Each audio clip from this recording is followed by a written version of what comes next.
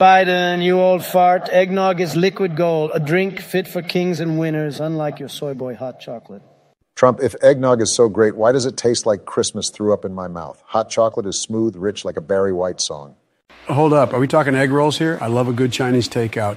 Hot sauce, too. I've got it in my bag, swag. Jesus H. Christ, Biden. Get your head out of your ass. It's eggnog, not egg roll, and hot chocolate, not hot sauce. You got to admit, Trump, even your favorite drink can't beat the heat of Biden's hot sauce.